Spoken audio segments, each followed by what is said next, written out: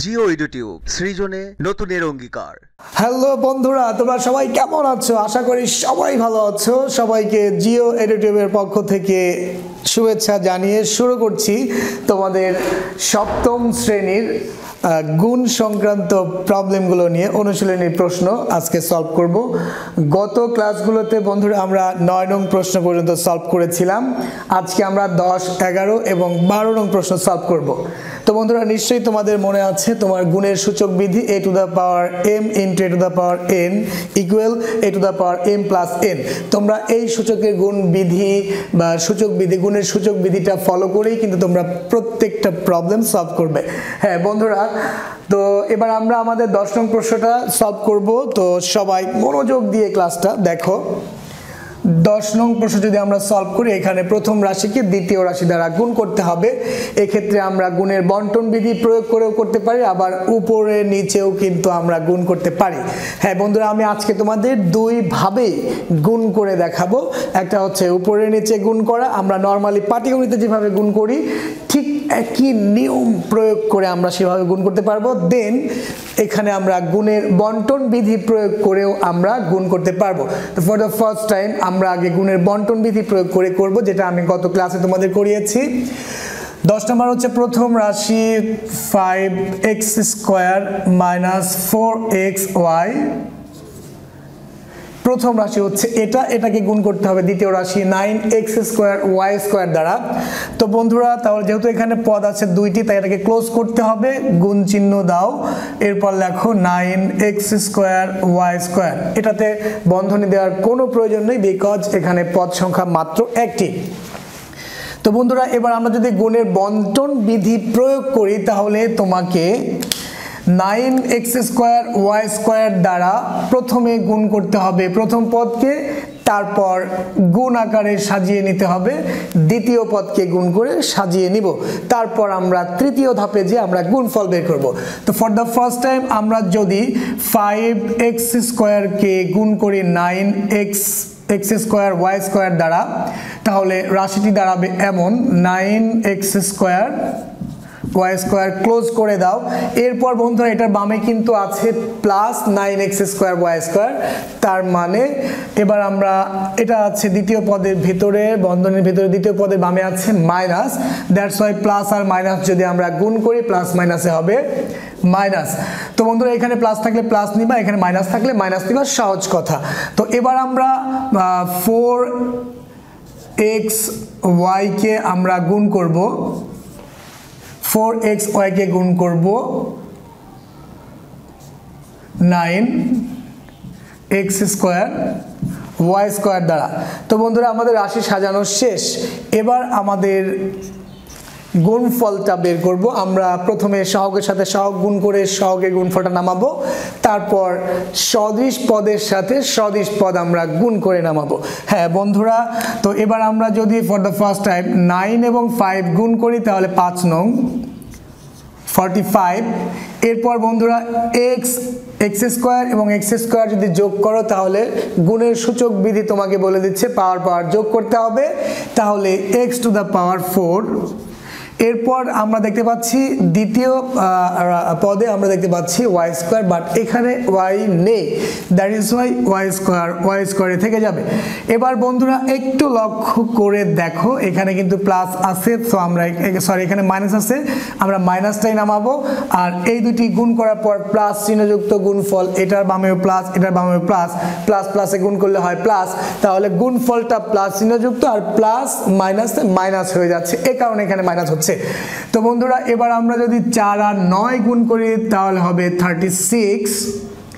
এরপর x আর x যদি গুণ করি, তাহলে এটা হচ্ছে পাওয়ার 1, এটার পাওয়ার 2, তাহলে x টু দ্য পাওয়ার 3 যোগ করলে পাওয়ার যোগ করলে হবে x টু দ্য পাওয়ার 3 সূচক গুণের সূচক বিধি অনুযায়ী। এরপর এখানে y এবং y যদি আমরা গুণ করি, তাহলে এটার পাওয়ার 1 আর এটার পাওয়ার 2, এটার পাওয়ার হবে তোমার y টু দ্য পাওয়ার 3। বন্ধুরা এটাই কিন্তু আমাদের কাঙ্ক্ষিত ফলাফল, অর্থাৎ এবার আমরা ক্লোজ করতে পারি নির্ণেয় গুণফল 45x to the power 4 y square minus 36 x cube Y cube, এটি আমাদের কাঙ্ক্ষিত ফলাফল। তো বন্ধুরা এটা কিন্তু আমরা অথবা দিয়ে আরেকটা নিয়মে আমরা করতে পারি, উপরের নিচে সাজিয়ে করতে পারি। সেটা কিভাবে একটু লক্ষ্য করে দেখো। প্রথম রাশিটি হচ্ছে 5x² মাইনাস 4xy, এরপর আমরা ঠিক বাম পাশেই আমরা নিচে লিখতে পারি 9x² y²। আমরা পাটিগণিতে যেভাবে গুণ করে থাকি আমরা একদম বাম দিক থেকে সাজাবো, ডান দিক থেকে না। বীজগণিতে আমরা বাম দিক থেকে রাশিগুলো সাজাবো। ফর দ্য ফার্স্ট টাইম মনোযোগ দিয়ে লক্ষ্য করবো। আমরা পাটিগণিতে যেভাবে গুণ করি ঠিক সেভাবে গুণ করব। তো বন্ধুরা আমরা দেখতে পাচ্ছি 9 এবং 5 যদি গুণ করি তাহলে এটার বামেও আছে প্লাস, এটার বামেও আছে প্লাস, তাহলে একই চিহ্নযুক্ত রাশি গুণ করলে হবে প্লাস চিহ্নযুক্ত গুণফল। দ্যাট ইজ ওয়াই এখানে কিন্তু প্লাসই হয়, আর প্লাস হলে তোমার বাম পাশে প্লাস চিহ্ন দেওয়ার কোনো প্রয়োজন নেই প্রথমে। তো বন্ধুরা এবার 5 নং দেখো 45 হচ্ছে। এরপর আমরা x দিয়ে x-কে যদি গুণ করি তাহলে x⁻³ হচ্ছে। কিভাবে x⁻³ হল? এটার পাওয়ার 1, সরি এটা হবে x⁻4, এটার পাওয়ার 2। তাহলে আমরা দেখতে পাচ্ছি x ইন্টু x পাওয়ার আছে 2, এটার পাওয়ার 2। তাহলে গুণের সূচক বিধি তোমাকে বলে দিচ্ছে a⁻m into a⁻n equal a⁻m plus n। That is Y এটা হচ্ছে 2 + 2, দিস ইজ ওয়াই এটা হবে x⁻4। এই কারণে এখানে x⁻4 হলো। এরপর বন্ধুরা এখানে কিন্তু y নেই, তাই এখানে আছে y², তাই y² থেকে যাবে। এরপর বন্ধুরা এটা প্লাস এটা মাইনাস, প্লাস এবং মাইনাস গুণ করলে হবে মাইনাস চিহ্নযুক্ত গুণফল, অর্থাৎ বিপরীত চিহ্নযুক্ত রাশি তোমরা যদি গুণ করো তাহলে তোমাদের নিশ্চয়ই মনে আছে যে মাইনাস চিহ্নযুক্ত গুণফল বের হবে। তো বন্ধুরা এবার আমরা প্লাস মাইনাসে আমরা গুণ করে পেলাম মাইনাস। এরপর তুমি গুণ করো 9 এবং 4, 9 দ্বারা প্রথমে 4-কে যদি গুণ করো তাহলে 4 নং 36। এরপর x দ্বারা x-কে গুণ করো, এটার পাওয়ার হচ্ছে 1।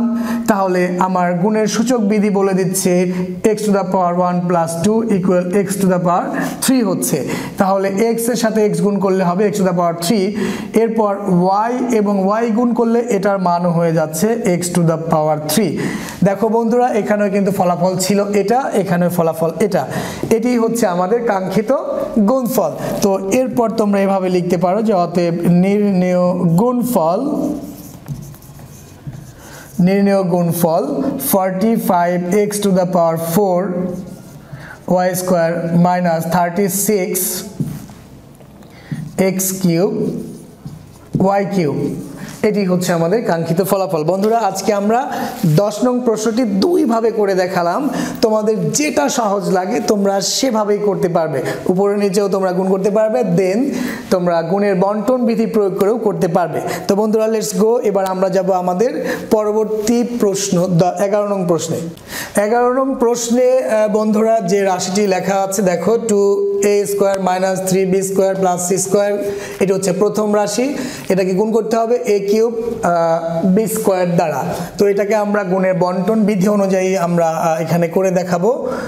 ফর দ্য ফার্স্ট টাইম আমরা লিখব 2a² minus 3b² plus c²। যেহেতু এখানে একাধিক পদ রয়েছে ক্লোজ করতে হবে। এরপর গুণ চিহ্ন দিয়ে আমরা a³ b² দ্বিতীয় রাশি লিখব। তো বন্ধুরা এবার আমরা গুণের বন্টন বিধি যদি প্রয়োগ করি, আমাদেরকে ডান পাশের দ্বিতীয় পদ দ্বারা বন্ধনীর ভেতরের প্রত্যেকটি পদকে গুণ করে করে সাজিয়ে নিতে হবে। ফর দ্য ফার্স্ট টাইম প্রথম পদকে গুণ করব আমরা, তাহলে ব্র্যাকেটের মধ্যে লিখতে হবে 2a² into a³ b²। Close করো, এখানে মাইনাস থাকলে লিখব মাইনাস, প্লাস থাকলে লিখব প্লাস। তো বন্ধুরা এবার আমরা 3b² কে গুণ করব তোমার a³ b² দ্বারা। ক্লোজ করো, এবার এখানে প্লাস থাকলে প্লাস লিখবো, মাইনাস থাকলে মাইনাস, তাহলে প্লাস আছে প্লাস লিখলাম। এবার বন্ধুরা c² কে গুণ করতে হবে a³ b² দ্বারা। a cube b square. তো বন্ধুরা আমাদের সাজানো শেষ, এবার আমরা শুধু গুণফলটা বের করব। হ্যাঁ বন্ধুরা দেখতেই পাচ্ছ এখানে সহগ আছে 2, বাট ডান পাশের এই রাশিটিতে কোনো সহগ নেই, দ্যাটস ওয়াই এটা সহগ হচ্ছে 1, 1 × 2 2 হবে, তাহলে লিখলাম 2। এরপর বন্ধুরা এর সাথে এ যদি আমরা গুণ করে দেই, যেহেতু পাওয়ার পাওয়ার যোগ করতে হবে, একই উৎপাদক, তাহলে পাওয়ার মাঝখানে গুণ থাকলে পাওয়ার পাওয়ার যোগ, তাহলে 2 আর 3 যোগ করলে হবে a টু দ্য পাওয়ার 5। এরপর b এর সাথে কোনো b গুণ করার নেই, দ্যাট ইজ ওয়াই b স্কয়ারই থেকে যাবে। তো বন্ধুরা এরপর এখানে আছে মাইনাস, আমরা লিখবো মাইনাস, এখানে প্লাস থাকলে আমরা লিখবো প্লাস। তো এবার বন্ধুরা এখানে দেখো সহগ নেই, তাহলে 3 নামবে।